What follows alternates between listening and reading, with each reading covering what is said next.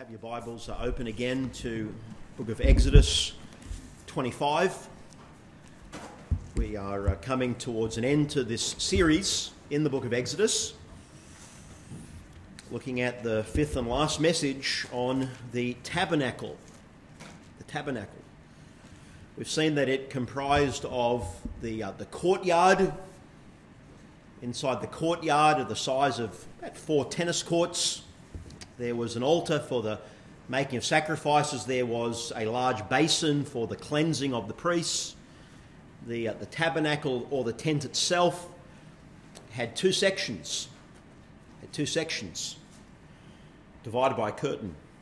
There was the holy place, which had the lampstand, the altar for the burning of incense and the bread. And then you had the inner room, or the most holy place, the Holy of Holies, in which was the ark, or the chest of the covenant. It's been said that if the children of Israel had ever wondered if God was with them, they'd ever had their doubts about whether God was with them after they left Egypt, then they only need to look at the tabernacle. It was a constant physical reminder of his presence. When they moved, God moved with them. The tabernacle has been called the sacred space for the long haul. The sacred space for the long haul. As believers today, things have moved on. They've moved on. Jesus Christ, God's Son, came. He took on human flesh. He was on this earth for 30 or so years. Died on the cross, rose again from the dead bodily 40 days after he ascended. And when he went up, he did not leave another tabernacle or temple. He gave us the Holy Spirit, his Holy Spirit, who resides inside the believer, who is with us, just as really as the tabernacle was with Israel as they went through the wilderness. And he is with us just as really as he was there in the temple in Jerusalem. The abiding presence of God, not in a tent, not hovering over an ark, not in a temple, but in his people. God with us, God localized. The Holy Spirit dwelling within the heart of every believer. And that means that none of us can ever honestly say, I'm all alone. If you're a believer, you can never honestly say you are alone. Certainly we feel loneliness. And sometimes people are distant. Sometimes they're distant. Sometimes we don't get around with each other as much as we would like. Sometimes we don't. But we can never honestly say that we are alone.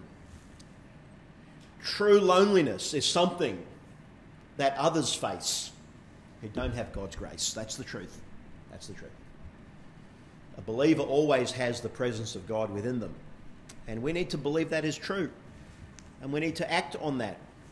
And take the comfort of God, his abiding presence. And so while sickness can keep people away from church, and other things can keep us away from God's people, not on purpose, all right? We can know the presence of the Lord. We can believe that. So this Ark of the Covenant, it really a simple chest. It was a chest. 4 by 3 feet.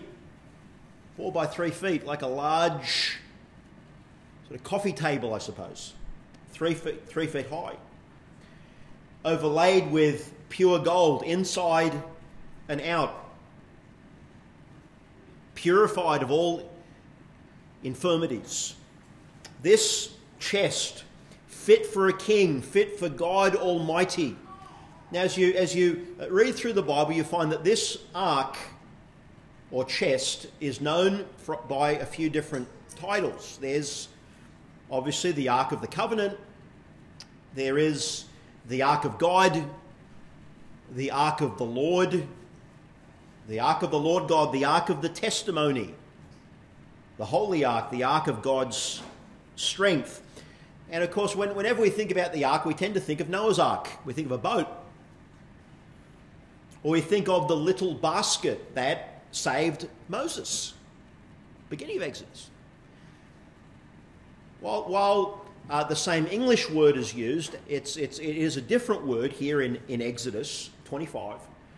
And it has the idea of a simple chest made of wood covered with gold.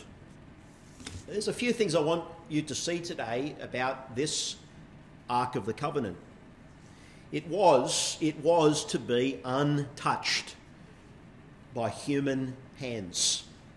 Untouched by human hands. In fact, even the ark itself rested upon 4 feet to keep it from actually sitting on the ground itself. It had 4 feet attached.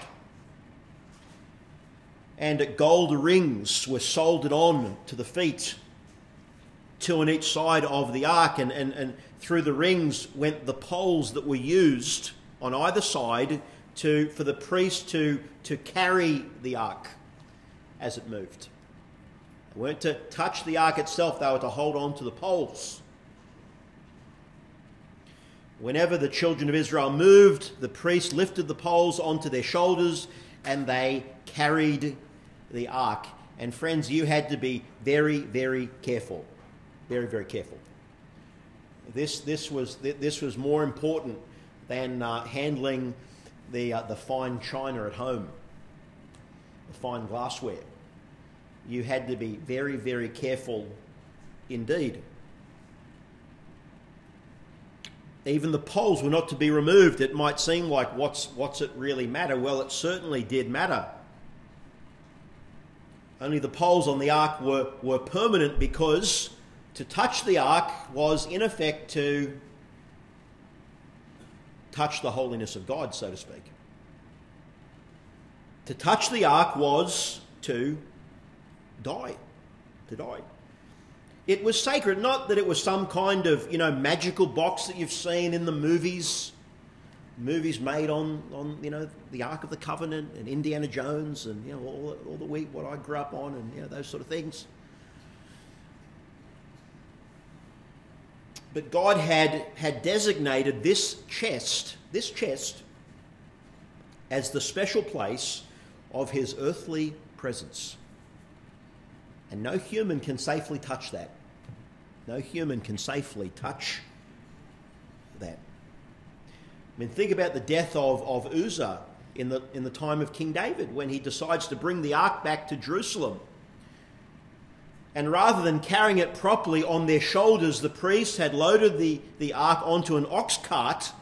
And as the cart sort of moved around, Uzzah reaches out to take hold of it so it doesn't fall on the ground. Well, he had a good intention, but this was disobedience.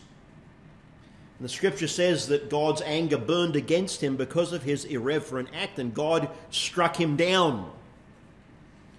Just to stop this ark falling onto the ground, yes, because there are no exceptions to God's holiness. Even accidents, even well-meaning intentions. Friends, when someone tries to get to heaven by their good works, that's fatal, eternally. When someone with the best of intentions tries to work their way to heaven and tries to enjoy God's presence on their own strength, then that's greatly offensive to a holy God. Everything associated with our God is holy. Is holy. His name, his word, how we worship him, we are to treat him with great respect, with great honour.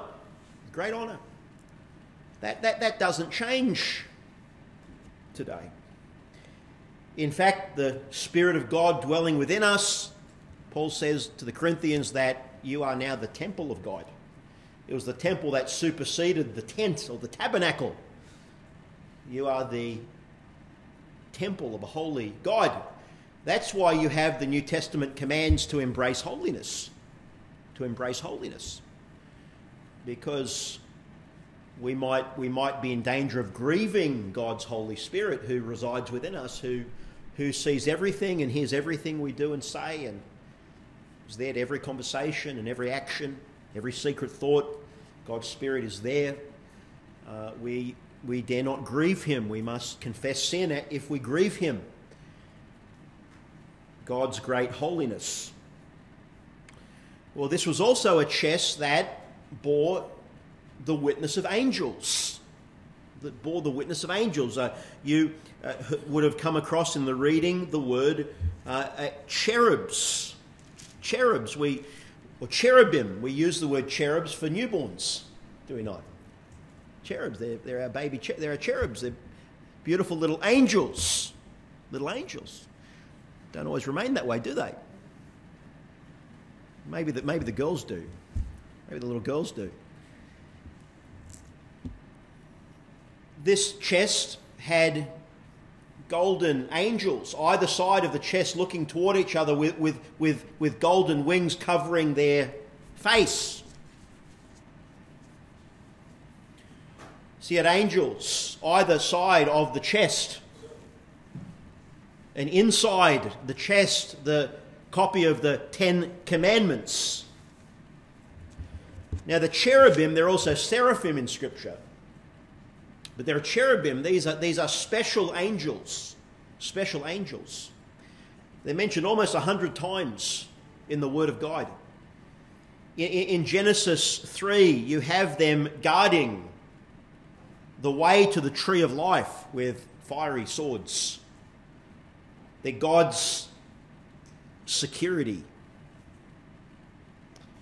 They remain in God's holy presence to deny anything that is unholy. They have been called the palace guards for the King of Kings. Now, God doesn't need angels to protect him. Come on.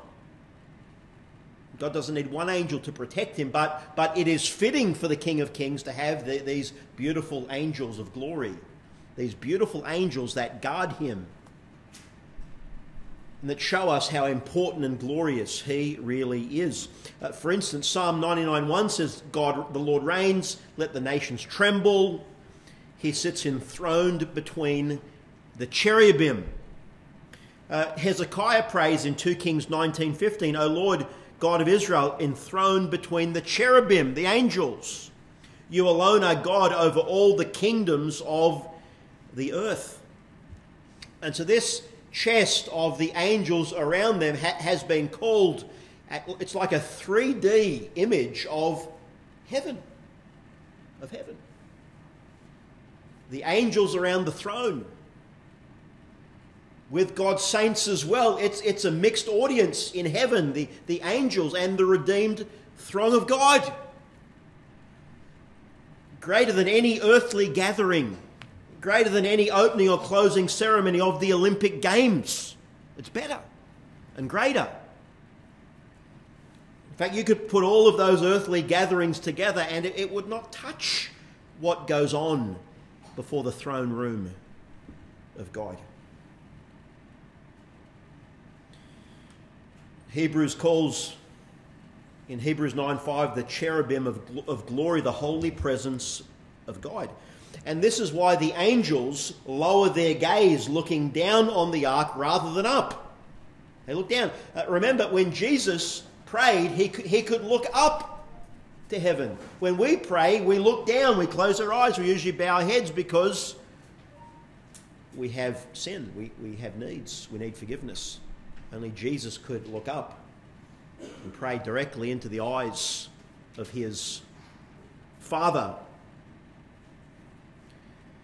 Now let me tell you what was above the cherubim as they looked down on the ark. Let me tell you what was there. Nothing. Nothing. No idol. No idol. That would have been a false god. Between the cherubim was this empty space only to be filled with God's divine and living presence. The place where Moses would meet with God was the Ark of the Covenant in the Holy of Holies. Between the cherubim was glorious presence of God. Let me read Numbers chapter 7. It's actually verse 89. This is a very long chapter. Verse 89 says, when Moses entered the tent of meeting to speak with the Lord, he heard the voice speaking to him from between the two cherubim above the atonement cover on the Ark of the Testimony, and he spoke with him. This is where God would speak with Moses, no longer on a mountain, Mount Sinai, here around this chest of God. Well, we know that above this chest were the angels, 2 angels. Well, let me tell you what was inside the chest were the 10 commandments. That's why it's the ark or the chest of the covenant, of the 10 commandments. They are in duplicate. Why would God even have those in there? Why were these necessary? Because it was the 10 commandments that set out his expectations of his people. It was the 10 commandments that defined the relationship they would have towards him, towards each other. 2 complete copies. In effect, you could say these tables, these commandments, were placed under God's feet. That's the picture. If the top of the ark was God's throne, then within the ark was God's footstool. Now, I'm not just making this up. In Psalm 132, 7 and 8, it says, let us go to his dwelling place. Let us worship at his footstool. Arise, O Lord, and come to your resting place, you and the ark of your might. It's where Moses deposited the covenant, the 10 commandments. It is the footstool of God. Now, there's another reason why these commandments were deposited inside the chest. One writer said, it was the custom in the ancient East to deposit. They would place the deeds of a covenant made between human kings in the sanctuaries of the gods, in the footstool of the idols that symbolized the deity. They placed the covenants there, so that the Godhead should be a witness to the covenant and see that it was observed. It's about making sure the promise is going to be kept. God wanted them to keep these commandments. This custom makes it clear why the testimony to the covenant made between the Lord and Israel was enshrined inside the ark or the chest. Among the Israelites, there was no image to symbolize the God of Israel, but there was his footstool. There was his footstool. And therein the testimony or the 10 commandments were placed and preserved. Thus the covenant was always remained in God's presence. Jesus in Matthew 5 says that heaven is his throne and the earth is his footstool. So you take the prettiest places on earth that you find, that's where God lays his feet. Heaven is his throne. That's where the real beauty begins. That's where the wonderful colour and glory of God we're going to see and experience one day. So you had this chest within the commands. Now let's face it. Children of Israel, like ourselves, we're not real good with commands, I've noticed. We don't do too well with God telling us what to do. We do our own thing. We break God's commands. It takes a lot of effort. In fact, it really takes divine help to keep his commandments. Well, if you have the divine presence and you have the 10 commandments there, and we know that God's people break the commandments, then you're going to need something else. And listen, there was, on the chest, there was a lid called a mercy seat, called the mercy seat. Friends, what was inside the ark, the 10 commandments, was their spiritual death sentence. the commandments condemn them. The commandments condemn them. All right? What if the police could somehow find every person that drove even 1 kilometre over the speed limit? Just one.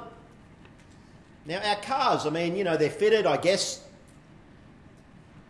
It's mainly accurate, the speedo. Mainly accurate within a few kilometres, 10%, whatever it is. But imagine if we got disqualified every time. 1 kilometre over.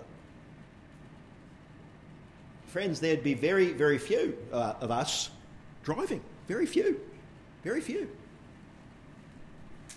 The truth is, friends, we don't keep God's commands as we think we do. We don't. We don't. We need God's mercy. God's mercy. Known as the mercy seat. This was a term that found its way into the German Bible by Luther. Mercy seat. Tyndale used the same term as well. The mercy seat. Again, it's not what we sit on. It is a lid. It's a lid that is on top of the ark. It has this idea of location, the seat of power. It's where mercy was found. Mercy. This is what we need, God's mercy. If we want his justice, well, that's another thing altogether. Sinners need God's mercy. Now, this mercy seat was only used, in effect, once a year on the Day of Atonement. Once a year. Once a year. The high priest would sprinkle blood on the mercy seat, or the lid of the Ark of the Covenant, to make a sacrifice for his own sins and for the sins of the nation. And friends, when the high priest did that every year, guess what? The nation, it's covered. Atonement has been made. Until next year. Until next year. It had to be done all over again. And so this was a tabernacle that had sacrifices, some daily, some yearly, this national sacrifice. It indicated that a big sacrifice had to take place somehow. How do you bring an end to this? If someone doesn't come and make one offering forever, that doesn't happen. You've got an endless system of sacrifices, and for Jews today, they have no working temple, and so they can't even reinstitute their sacrifices. The people were covered. Above the ark was God's holiness. Underneath, inside the ark, was Israel's sin. What is going to come between the holiness of God and the sinfulness of man? His mercy comes between that. His mercy comes between that. Not our good works. It's ridiculous. God's mercy. That's the only thing that will save you, friends. The only thing that will save you. Friends, the mercy of God is the only thing that really motivates Christians. Romans 12, Paul says, by the mercy of God, all the things I've written to you, present your bodies a living sacrifice. What is it that moves believers for the long haul to serve God? God's mercies. It's God's mercies. It's God's goodness. It's not that God's going to slap you around if you disobey him. It's not that you're going to get chastened and then, it's going to be really hard and bad. No. It's God's mercies that should motivate us to live for him. That's what keeps us in the race. The wonderful mercies of God. It was a real blessing to meet some old friends from school that I hadn't seen some 30 years. And I got to tell you that it was a very wonderful, positive experience. But I tell you, there was some friends that I met, and you could see the burdens and cares and the scars of sin those 3 decades. You could see it. What's the difference? For me, it's God's mercy. It's God's mercy. That's the only thing. It's the only thing. That God's mercy, who knows? I don't want to know. I don't want to know. Mercy of God, friends. That keeps us close to Him. In between God's holiness and our sin must come God's mercy. This atonement, this at-one-ment, to be brought near to God, to be united to Him through sacrifice. That's what happens at the cross. Parties that were once separated are now one, unified, united. It's God's mercy. It's what Jesus did on the cross. It's what He did on the cross. Think about the tax collector in Luke 18. He's there with the Pharisee praying in the temple precincts, and he says, God, have mercy to me, a sinner. You know, when you look a bit more closely at that verse, he could have called out, God, have mercy on me, the sinner. The sinner. Or you could put it another way, God, be mercy seated to me, the sinner. So he's asking.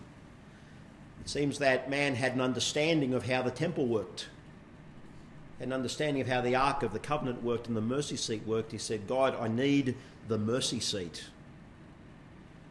I need your forgiveness. When someone comes to that place, God gives them mercy. Listen, you want God's mercy and forgiveness, ask Him for it. Ask Him for it. Humble yourself. Realise that, you know, between you and God, a holy God, not your neighbour, not your friends, not whoever else, but this is between you and God. And none of us match up to Him. None of us come close to His glory.